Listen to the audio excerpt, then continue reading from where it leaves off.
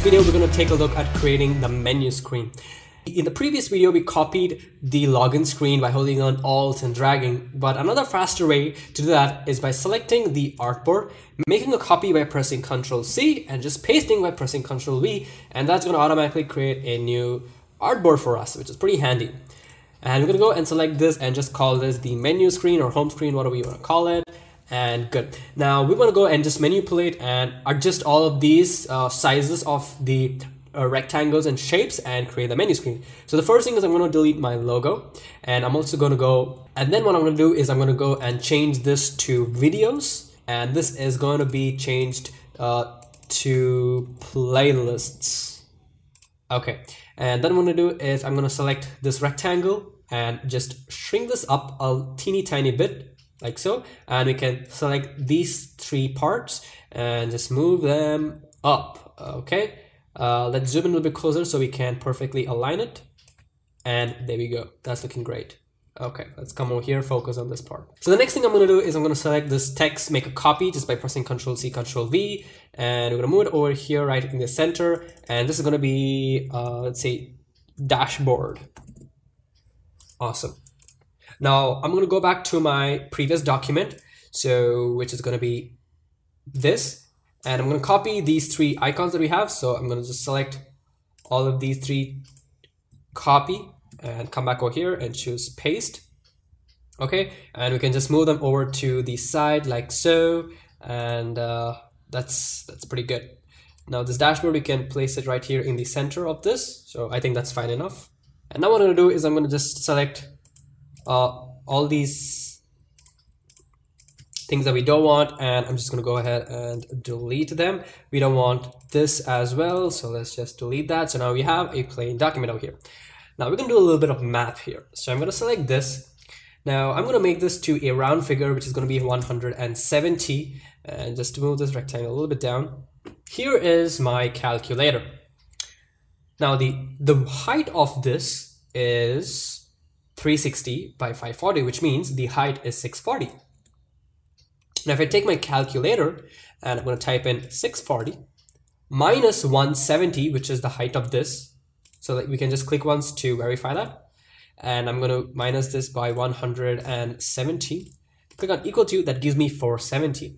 Now if I divide this by 3 and plus equal to, I get 156.67. So I'm just going to probably round this off to 157.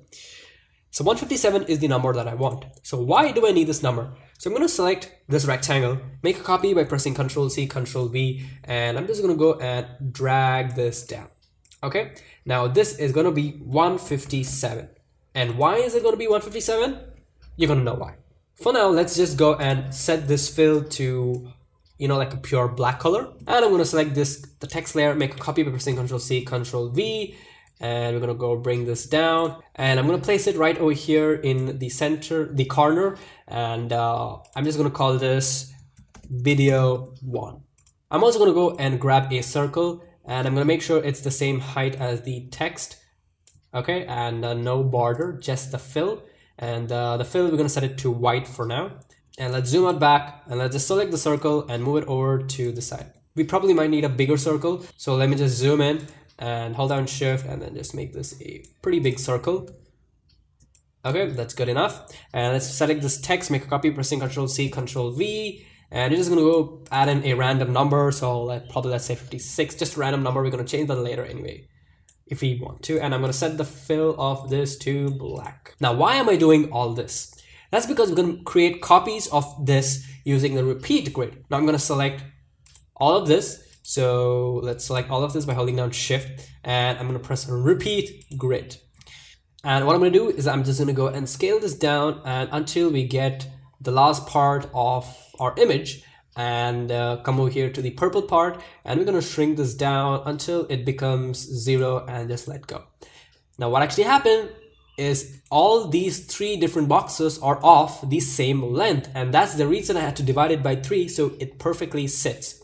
Now before we click on ungroup, what I'm going to do is I'm going to add in thumbnails of my previous tutorials. Unfortunately, I don't have my thumbnails of my tutorials, so what I'm going to do is I'm just going to go into my folder and I'm going to select these 3 random pictures of superheroes, and come here into Adobe XD and then just drag it and drop it over here. Now it's going to take some time to calculate and then automatically throw all those, and it automatically perfectly crops it as well.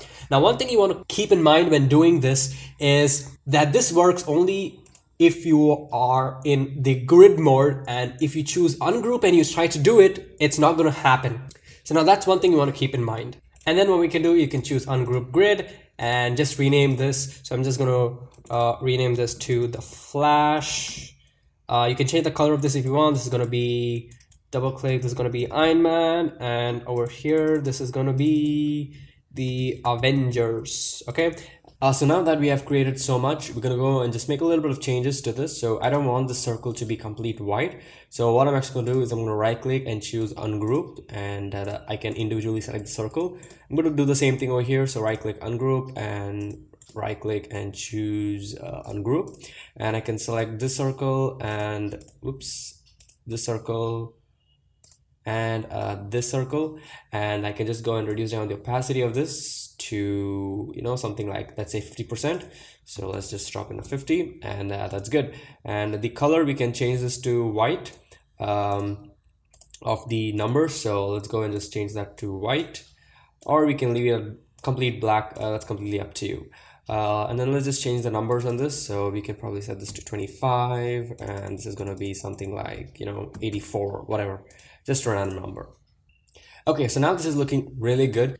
So now that we have completed all this, the menu screen, we can now go ahead in the next part, create the statistic screen. So basically when I touch on one of these videos, I get a list of statistics, which I can then customize to see for a different period of time. So thank you guys so much for watching this part, and I'll see you guys in the next part.